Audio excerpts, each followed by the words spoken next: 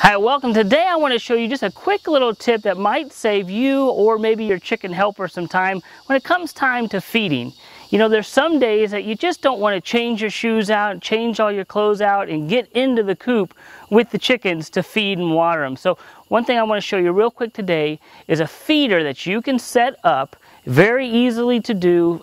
It's a quick, easy feeder, and it's going to allow you to feed the chicks from either outside the coop itself or outside where the chicks are. Again, so you don't have to get in there with them all the time. Okay, so here we got just a couple different pipe parts. Now, I'm a fairly short guy, and all my chicken helpers are young, so the actual height of the chicken feeder is going to be pretty small. We've got 4 little elbow pieces. This is going to be our main bottom portion. And then, of course, we got our straight pipe. This is about, let's say, 24 inches, I believe, about 2 feet long. And then we're going to have a cap that we're going to put on the top of the feed to keep anything from getting inside of it. And then, of course, we've got a standard primer glue for the piping. Now, these are some fairly thick elbow pieces you can see here.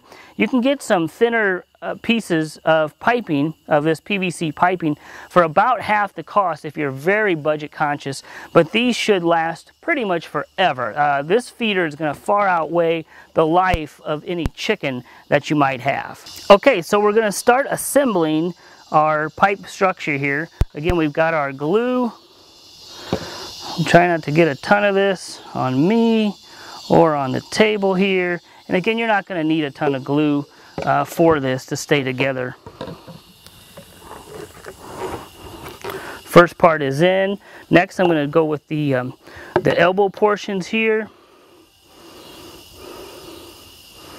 Get some glue. Again, this glue, if you're not familiar with this PVC glue, it's very, very potent. So I would suggest using it outside only if you can.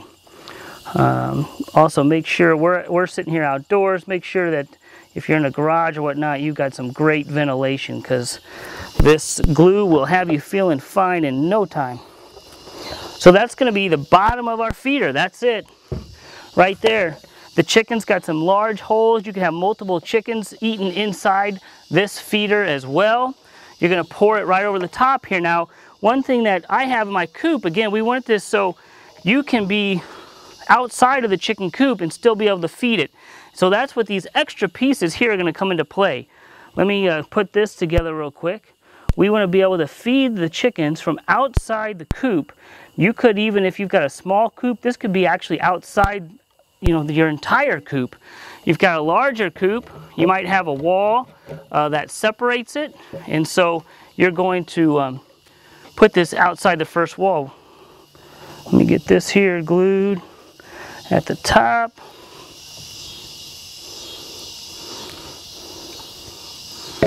That's going to fit on there.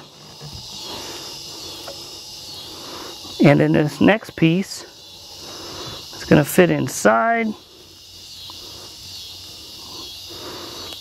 We've already glued that. You're going to put this one facing up. Okay? And now, so this pipe, this portion is going to fit through your wall, which I'll show you later in the coop. We've already got our glue on there. That's it. So if you have the wall of your chicken coop here, now you can be outside of the chicken coop. You're going to pour the feed through the top here. And then I went ahead and picked up a cap. This is a 4-inch cap. And that cap, we don't want to glue it, because you want to be able to take that off every time you're getting ready to feed. Once you put the feed in, you're going to put it right in there. Okay? That's your quick and easy feeder. I'm going to show it to you in the coop in a little bit. Okay, so you can kind of see here, we've got the feeder in between the wall, the outside wall here, and the rest of the coop. So when I want to, I'm basically just going to be able to come up here, take the cap off of the feeder, and put the food right in here. Now, one thing that I will say about this particular design, you want to make sure that it is as upright as possible in the coop itself. And so this is going to vary from coop to coop on how high you need to set that. So you want to make sure that this is as upright as possible. Now, this particular design, actually, it would be better if it was a little bit even more straight down with less of a bend here. On this particular one, you've got some feed that will actually hold up in this straight portion. So you kind of just got to give it a little jiggle and make sure that it all gets down into the pipe. Let me show you a quick little view of what this looks like on the other side of the coop now. And so now here you can see what it looks like from the other side of the coop. So the big portion of the where you're putting the feed in is outside the actual wall of the chicken coop, with the rest of it down below. Looking down at the actual feeder here, you can see another thing that you might want to adjust depending on how old your chicks are. You can see that this portion here is pretty deep, so we could actually cut the pipe off here and make it a little less deep, so the chickens can get into it a little bit easier. Again, on this one, you're going to have to give it a little bit of a shake to get the feed down in there.